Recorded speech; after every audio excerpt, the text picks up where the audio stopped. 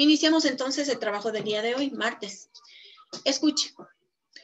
En el archivo que usted acabó de recibir, es un archivo de Excel. Usted va a observar algo parecido a esto. Mire, ahí está. Este es nuestro archivo de Excel. En la parte inferior tenemos 3 pestañas.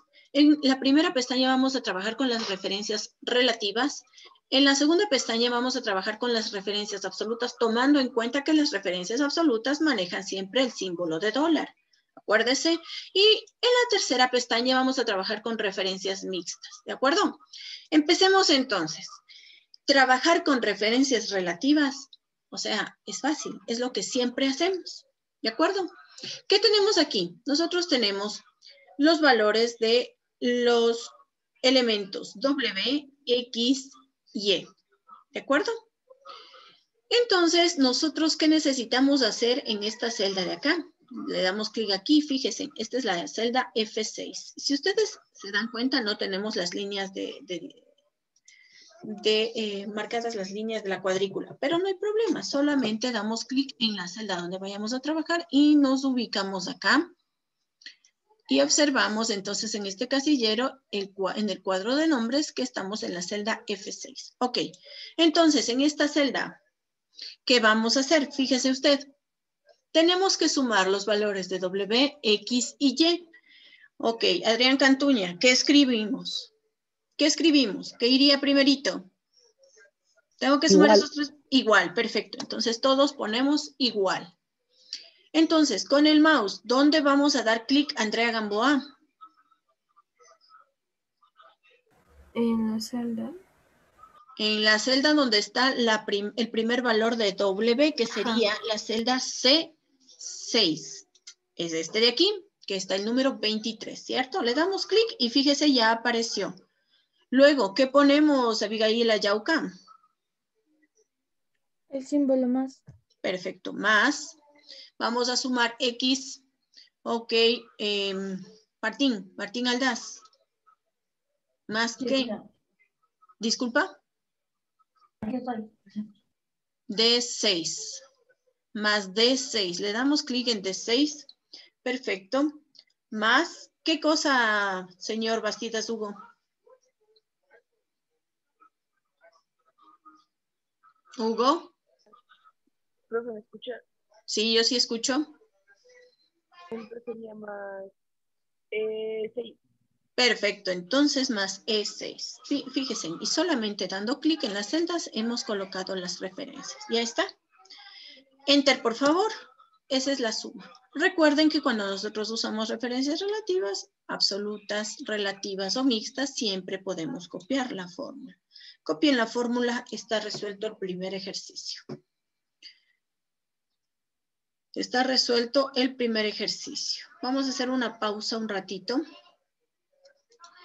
Una pausa en el ejercicio. Solamente, a ver, ¿quiénes fueron los que me escribieron? Solamente señor Merino es quien no tiene computador este momento, o alguien más. Señor Merino, solo usted. ¿Alguien más aparte del señor Merino que no tenga computador y no pueda enviar este momento el archivo? Abran el micrófono y díganme yo. Mencionen, por favor. No. Yo. ¿Quién? Ismael. Ya, entonces, señor Merino y señor Licta. ¿Alguien más? Dice, yo tengo una pregunta. ¿Alguien más que no esté trabajando en computador? ¿No? Perfecto. Seguimos. A ver, Martín, dígame.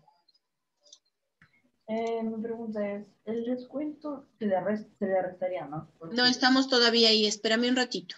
¿De acuerdo? Bueno, vamos entonces. Concluimos la referencia relativa y vamos a ir a la segunda pestaña, la referencia absoluta. Ok. En la referencia absoluta, mire. Acuérdese, la referencia absoluta se caracteriza ¿por qué? Porque siempre está el símbolo de dólar antes del nombre de la columna y antes del número de la fila. Entonces, acuérdese, símbolo de dólar. Para que aparezcan esos símbolos de dólar, podemos presionar la tecla F4. Y quienes trabajan con computadoras portátiles, función F4. ¿De acuerdo? Ahora, fíjense en acá. Tenemos los valores del producto 1, producto 2 y producto 3. Los valores han ido cambiando dependiendo del mes. Enero, febrero, marzo, ¿no es cierto? Enero, febrero, marzo, enero, febrero, marzo. Tenemos que calcular la ganancia por mes. ¿Cuál es la ganancia? Esta que está acá arriba en la celda F12 y que está de color amarillo. Es el 10%. Nosotros vamos a estos productos a subirles, a aumentarles el 10% y vamos a trabajar para ver cuánto vamos a cobrar. Ok, entonces vamos a calcular acá. Hoy vamos a calcular de una manera diferente. Ok, entonces ubíquense por favor en la celda F19. Vamos a calcular la ganancia para el mes de enero del producto número 1. Producto 1, enero. Estamos en la celda F19. Colocamos igual. Ismael irá copiando lo que estamos haciendo. ¿Sí? Prestar atención a lo que estamos haciendo. Igual. Y vamos a darle clic a la celda en donde está el valor de nuestro producto 1, que sería 200. Y le vamos a multiplicar por este valor que está acá, que es la celda F12. Pero acuérdese que a todos los productos debemos multiplicarle por este valor. Por lo tanto, función F4 y está con los símbolos de dólar. Símbolo de dólar F, símbolo de dólar 12. Símbolo de dólar F, símbolo de dólar 12. La fórmula entonces nos queda así. F15, que está acá, F15 por símbolo de dólar F, símbolo de dólar 12. ¿De acuerdo? Presionamos Enter. Mire, esto sería la ganancia, el porcentaje. ¿Ya? Entonces, nuestro producto de enero vamos a ganarnos $20 por cada producto. Si ese producto costaba 200, nosotros le vamos a aumentar $20 adicionales. ¿De acuerdo? ¿Sí? Si nosotros aquí a la fórmula le cambiamos el asterisco o el por y le ponemos el más, a ver, espérenme un ratito. Miren, como estamos trabajando con un formato de porcentaje, nos va a dar el valor en porcentaje, por lo tanto no se debe hacer eso, ¿no? Entonces, lo que estamos haciendo es calculando con la multiplicación. A ver, espérenme un ratito. ¿Ya? Entonces nos quedaría igual, y habíamos escogido el producto por este porcentaje con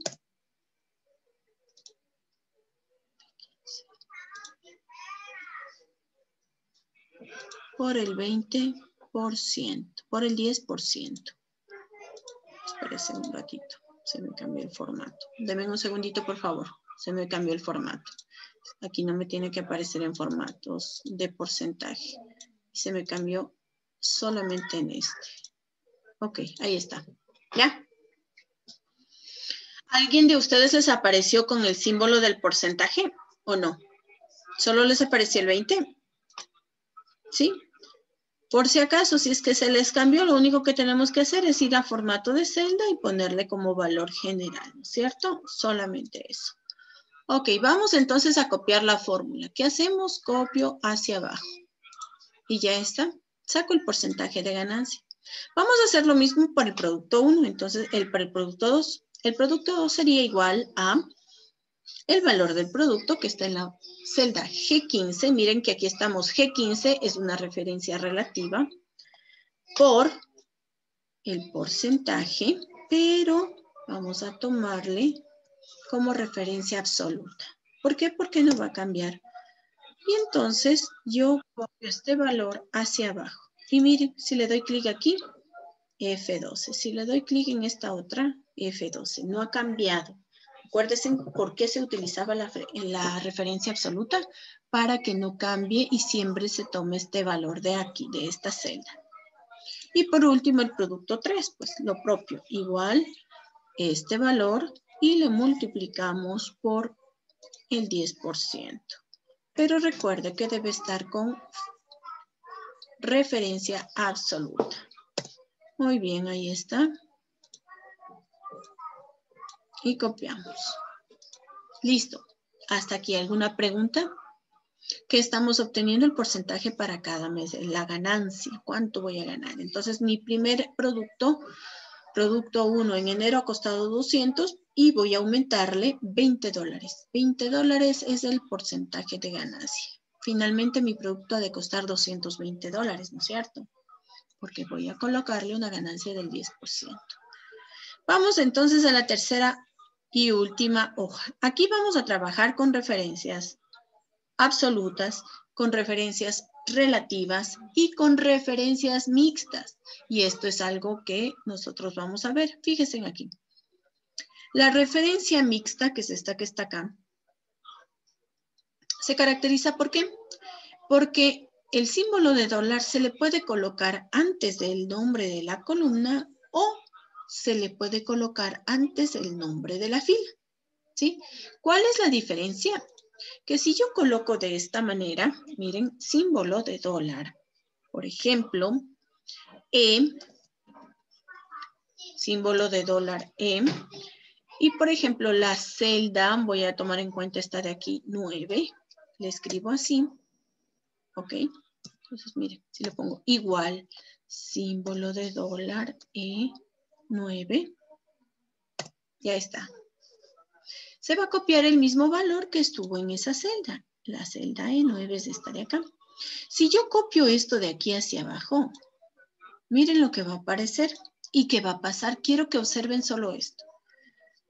Aquí está símbolo de dólar E9. Acá abajo, símbolo de dólar E10. Las filas van cambiando, pero la columna no ha cambiado. ¿Sí ven? Y se está copiando todo lo que está escrito aquí abajo. Y va cambiando de uno en uno. Pero lo mismo, voy a escribir acá, lo mismo, igual. Ya, pero no voy a escribir E, símbolo de dólar E9. Ahora voy a escribir igual a E, símbolo de dólar 9. ¿Ya? ¿Qué le estoy diciendo entonces ahora a Excel? Que aquí me va a copiar todo lo que esté en esta fila. ¿Por qué? Porque miren aquí le estoy poniendo el símbolo de dólar antes de la fila.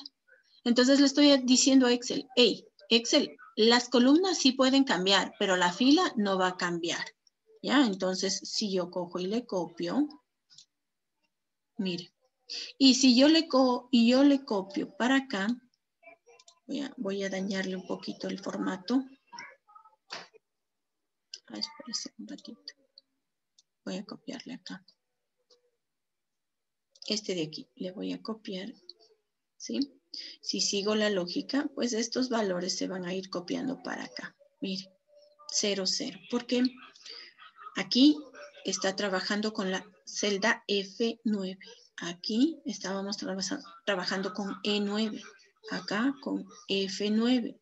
Acá con G9. Ese símbolo de dólar siempre nos avisa si la fila o la columna se mueve o no se mueve. Cuando nosotros tenemos el símbolo de dólar delante del nombre de la columna no se mueve.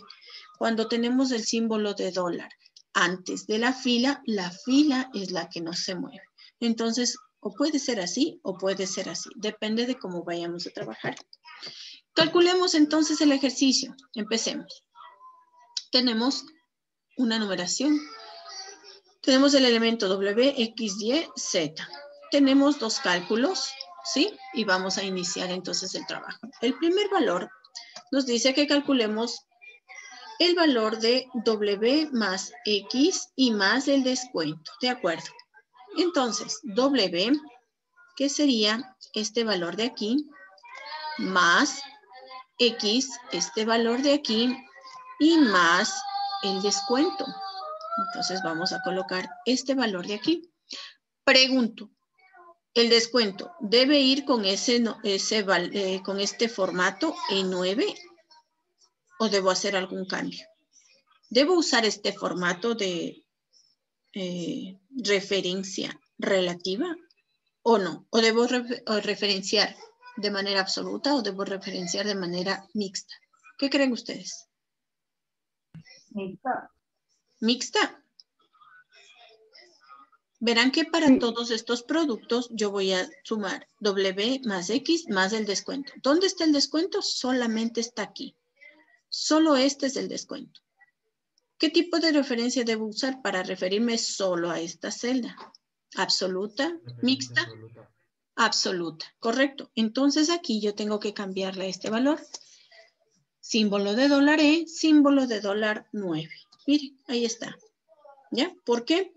Porque el momento en que yo copie esta fórmula hacia abajo, ¿qué va a pasar? Miren, aquí está cambiando. Fíjense, ¿qué estoy sumando aquí?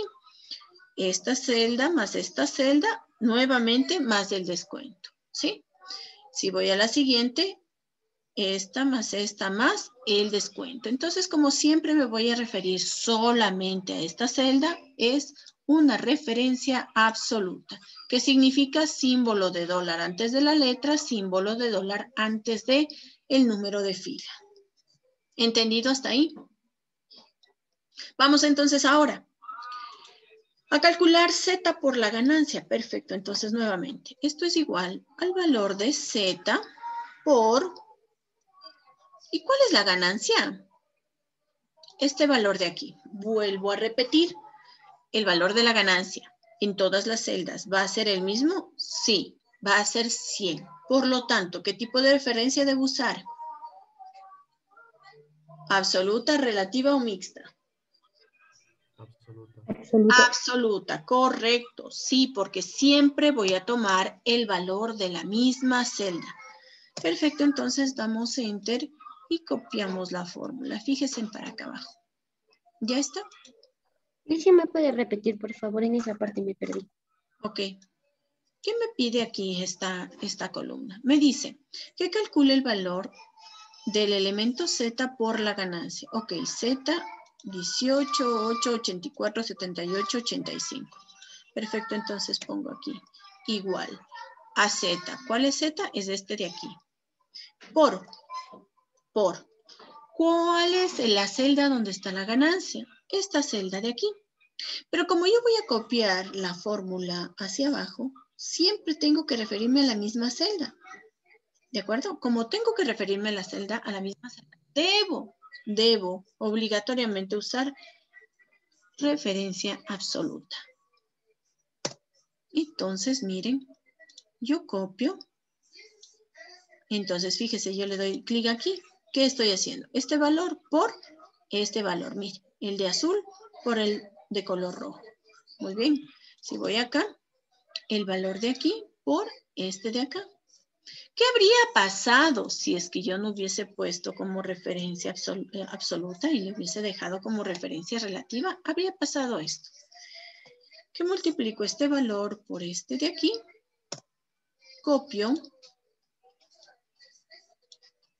Y miren lo que pasa. En primer lugar, este valor es diferente.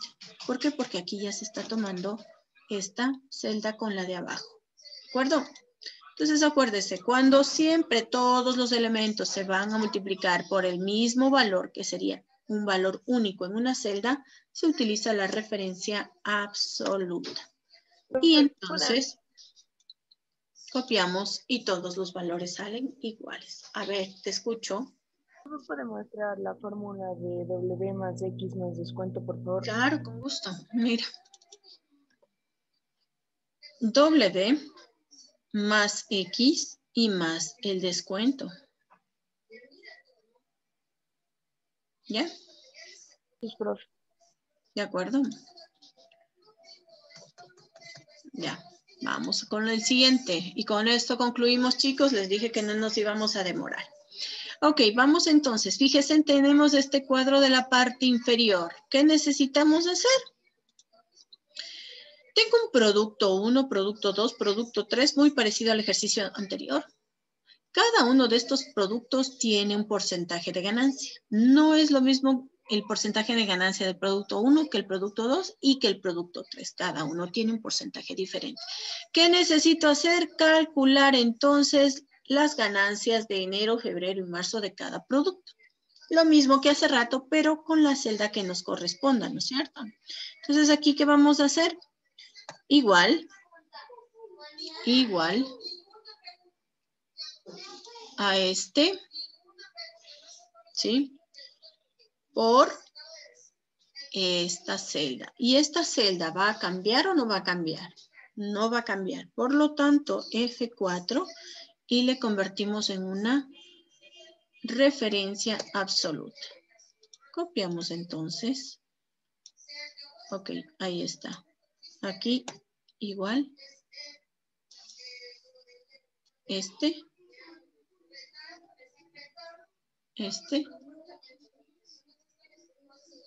Aquí. Vamos ahí. Ya está. Y le copiamos. Fíjese, el tercero sería el valor del primer producto por el 20%. Y como es la misma celda para todos, referencia absoluta. Ahí está. Ahí está. ¿Ya? Ok.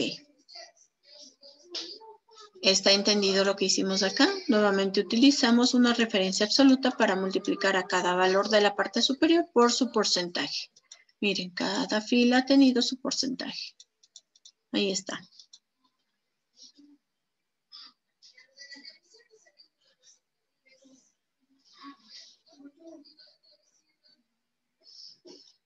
¿Ya estamos? Hasta ahí, chicos. ¿Cómo hizo la de ganancia? Ok, vamos. Nuevamente, les explico. A ver, la ganancia va a depender del valor de cada producto. Producto 1 va a tener 10% de ganancia. Producto 2, 15%. Producto 3, 20%. Por lo tanto, en enero, la ganancia se calcula. Va a ser igual al valor del producto 1 en enero por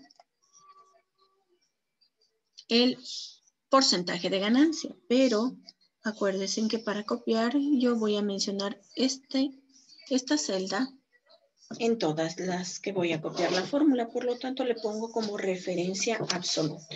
¿Ya? Le cambio a referencia absoluta. Presiono Enter y copio. Lo mismo acá. Acá es diferente, mire. Esto va a ser igual a esta celda por este porcentaje. Entonces, ¿qué hago?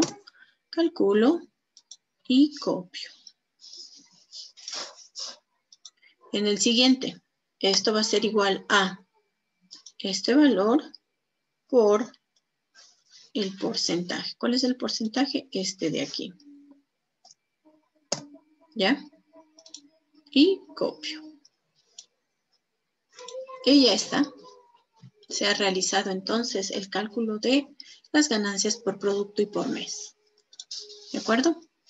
Muy bien, graben por favor lo que acabamos de hacer. Grabe, solamente dele clic en grabar. Enviamos entonces esto al Educay. Perfecto, hasta aquí entonces la